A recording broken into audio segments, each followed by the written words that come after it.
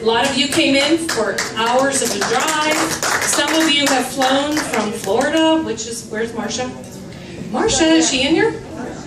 Marcia, and Gregory. Okay, they're outdoors, so bring them in. But we really appreciate all the love that the family and the friends bring.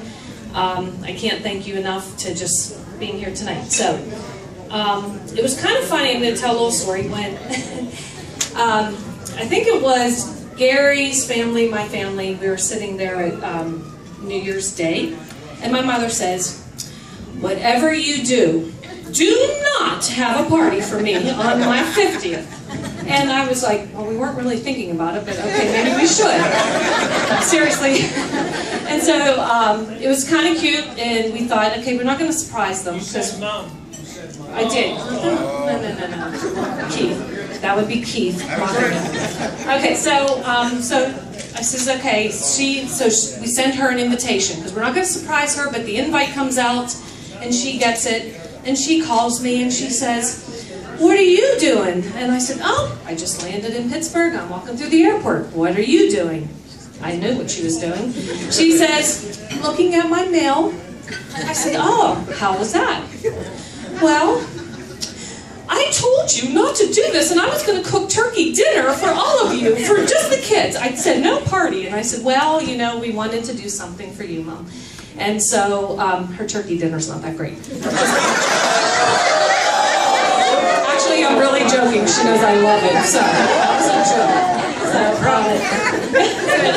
So here, it was really cute, and I was very proud of that conversation, because as she kept talking, and she was talking very plain, and then my dad jumps on and says, "Your mom's cried 10 times before she picked up the phone to talk to you." And I said, "Oh, have you really?" "Yes, because they shouldn't be doing this for us. And I can't believe it. It's a big year, and we have a wedding, and we have graduations, and we got so much going on in our lives." So then she says, "But did you invite this one? And did you invite that one?" I said, "Mom, they're all invited." So I was really proud that actually they were so excited about tonight, and it made Gary and Chad and I proud to be a part of this evening. So that was a funny story. I do want to introduce you to some of the people that you may not know, or well, maybe my kids you don't know, or the grandkids. So first off, we have Gary, Pauline, Miranda, Cameron. Could you step up? Cameron, he's right here. You wouldn't know Cameron because he's like he's getting to be a real man. And Gary's probably at the bar, but we'll get him in here. Bathroom? Yeah. Or maybe Gary won't show up. Okay. And then we have Chad, Dana, and the little guys that you may not know are Clayton and our Carson boy. Come on up here. Dana and Chad. No, stay up here. Stay up here. Family stays up here. That's right. We're going to win a trip or something. Hi, baby. How are you? Say hi to everybody. Hi. He's our little show dog. What's really cool is that all these grandkids that Donna have, they're like couple years apart, all the way down to the itty bitty. So, which is really fun. And then we have Keith. Could you come up? He's my best half. And Kasha, unfortunately, our oldest daughter, was not able to make it tonight. She's in Disney, lucky her, but with her dance drill team, and they are marching. So she was not able to make it. And Connie, would you come up too? Connie is prepared. She's got tissues in hand. I'm actually happy I haven't even cried yet, so I think we're good, Connie. We got it going. Let's see. Where's Gary? There he is. He always sneaks in behind. He's anytime you want watching. Anytime you want to jump in. I'm just looking to see what the line is. Okay. And I'm doing good with these glasses. I can't see. So, all right. I'm going to start off with just a couple words for our parents that Okay, and this is where I don't want to cry. And you're not going to cry either. Hold on. Sounds like Number one, exhibit. There you go. Exhibit number 1, baby says.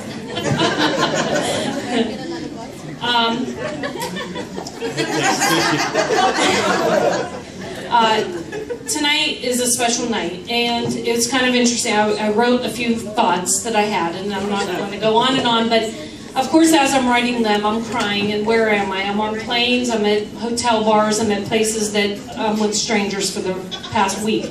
And they're looking at me thinking, who died? And I'm like, nobody died. It's a really joyous occasion, and I'm really excited about tonight, but I'm so, I just kept crying the whole entire time when I wrote these words.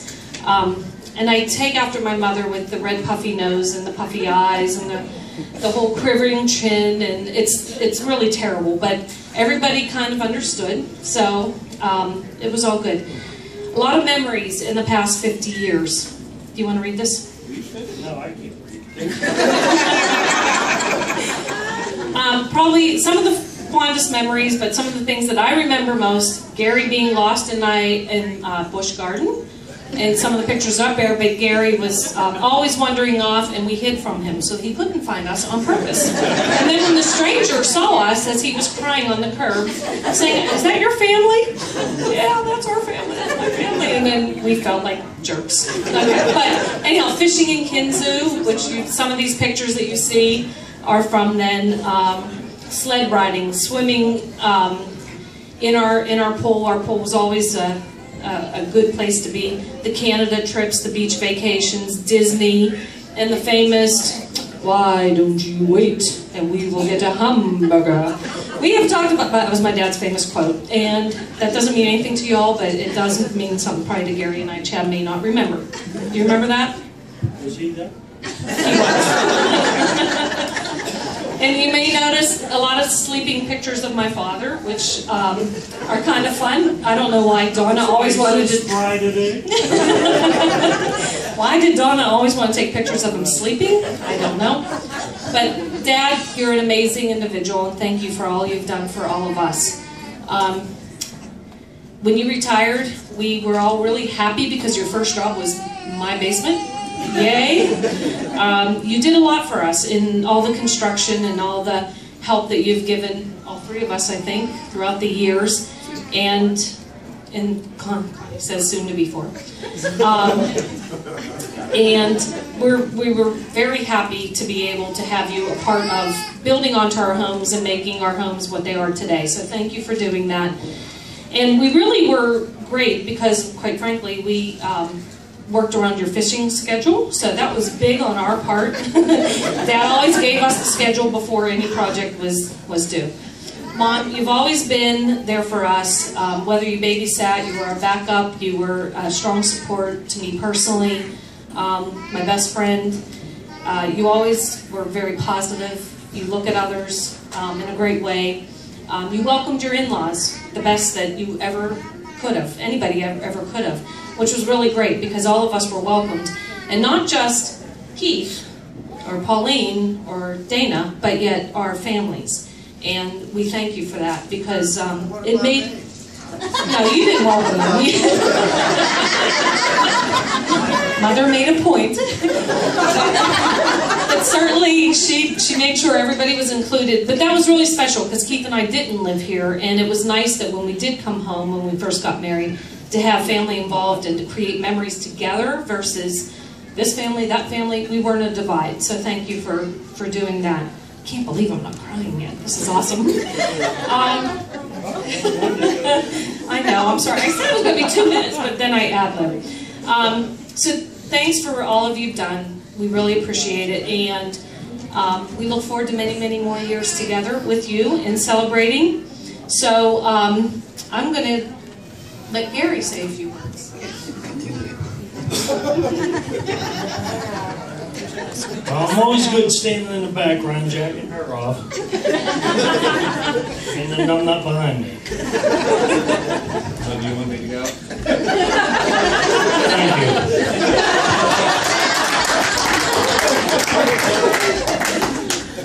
you. Nah, it's kind of hard. I'm a little nervous, a lot more people than I thought. So, as they always tell you, visualize people naked.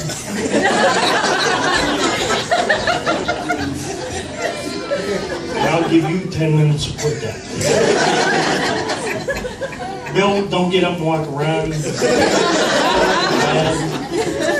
had a picture in my mind. So, I'm going to keep it short and sweet.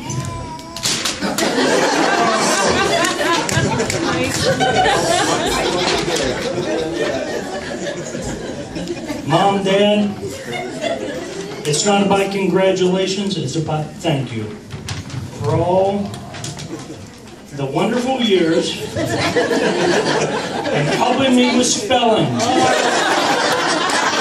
and schooling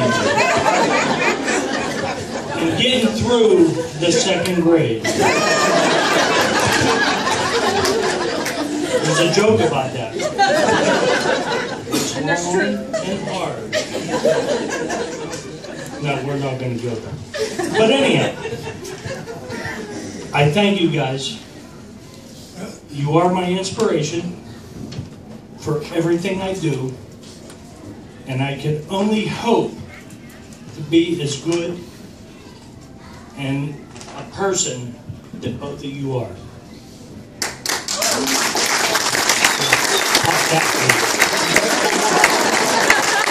Alright, now on to the other stuff. I thank you for adopting Kim and Chad. So I was not the only perfect child. Alright, we know they weren't adopted. We got the 3 Ds. Kim with a D, which was silent. Dipshit. Not silent. And dumbass. I didn't realize that I had another name until one day, Pauline and I were going on vacation. Needed my passport. So I got my birth certificate and I found out my name was Gary. Wasn't really dumbass.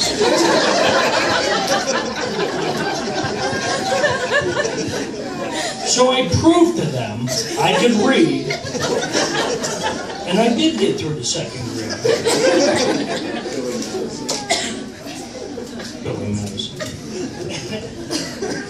So I thank you for helping me get through the 2nd grade. 3rd grade I failed.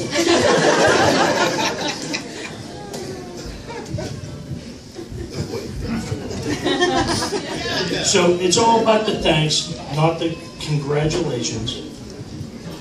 Very, very hard to make it 50 years and accomplish what you guys did. And actually, I think I've been there for most of them. Kim? Flower girl? Now, I think we all appreciate everything. Sorry, someone had to say it.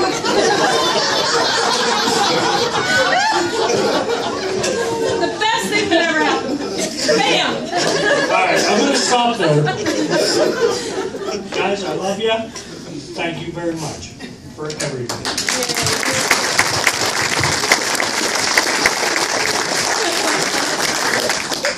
I'll have to follow.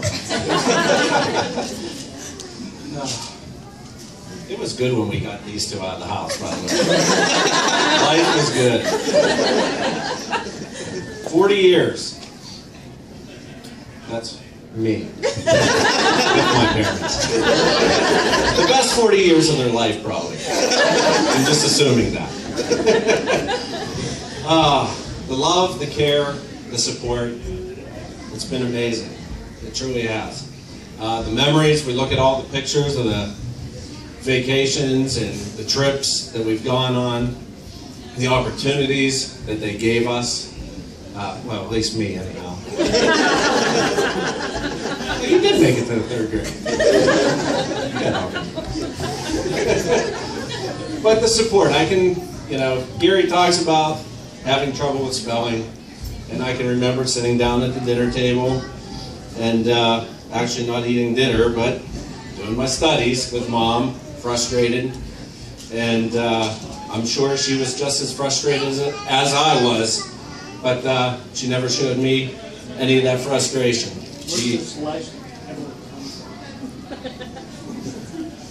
From you. So, Mom, thank you for all that time you spent with me, and I do appreciate that. Gary doesn't appreciate the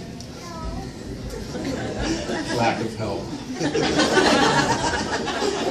I told you, things got better once you left. Should have stuck around a little longer. That was my job to take care of Gary.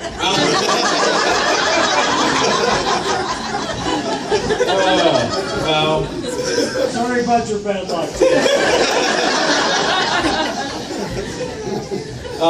My parents, they're all of our biggest fans. They really are.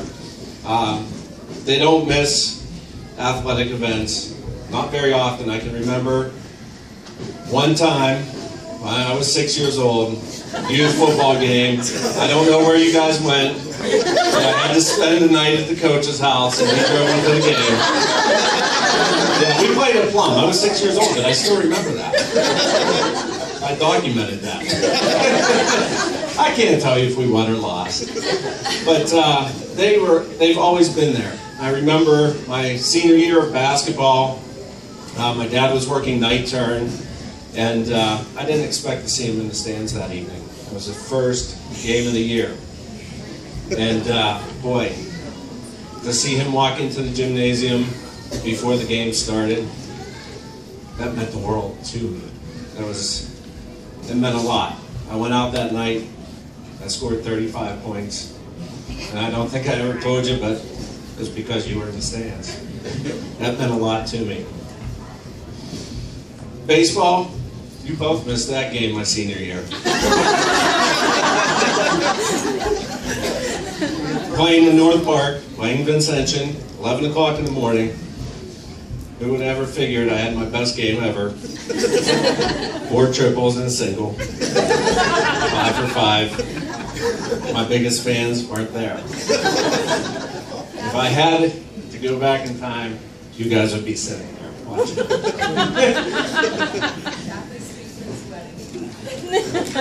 Damn Speakmans.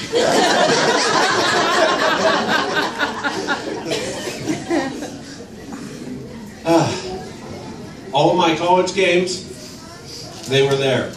In Connecticut, New Haven, Connecticut, they were there. Michigan, they were there. They've always been there. Always. There were college games where I redshirted. I wasn't even on the traveling squad. They were there. I got home, I called them. How'd the game go?